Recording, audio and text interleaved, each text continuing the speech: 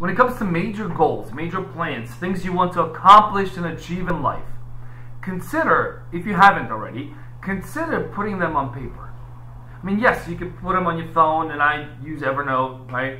And a few other apps, and that's wonderful and that's great. But actually take a pen or a pencil, right? And when was the last time you used a pencil?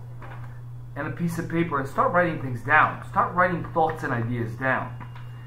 There's something about that experience, about the pen, about you thinking about what you want to accomplish, and you know, having that come through your hand and a pen and a piece of paper, and you can see it, you can visualize it, you can see how it fits with larger goals that you have set for yourself.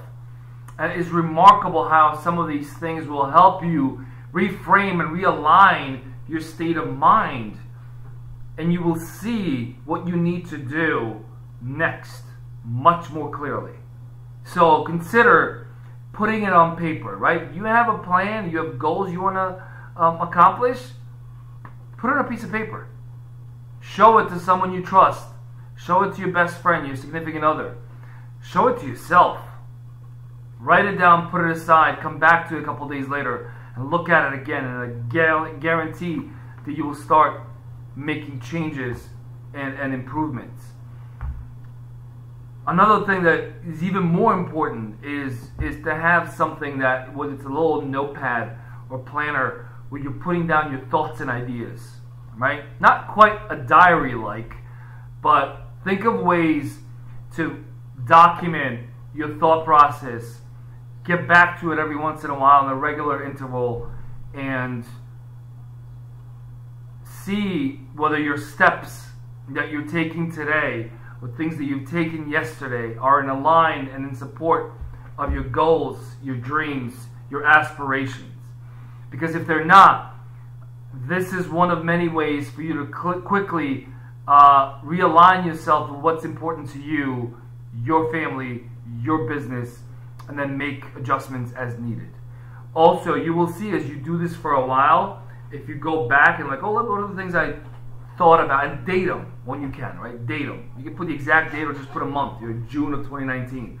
If you go back to what were the things that you wanted to do 6 months ago or a year ago or 2 years ago, those things are no longer your priorities today in many cases.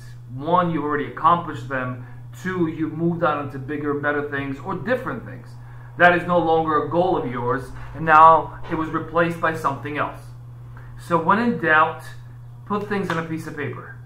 It will do wonders for you. It's been working for me for years. I put things in my phone all the time, but I will take specific moments in time or hours here and there spread out, not hours at once. I would love to be able to do that, but 20, 30 minutes here and then 30 minutes, in a week or 2 or 3, and write down my thoughts, my ideas, my major goals when it comes to my career, my business, my aspirations and goals, and places where I would like to be in a decade. So it's been helpful to me. Hopefully it's been helpful to you. And if you know other things that you recommend, please comment below and let me and others know. As always, if this is the first video you see, please consider subscribing, liking, and sharing it with your friends and colleagues. And make sure you have a wonderful day. Today's day is a gift. It's a blessing for us all.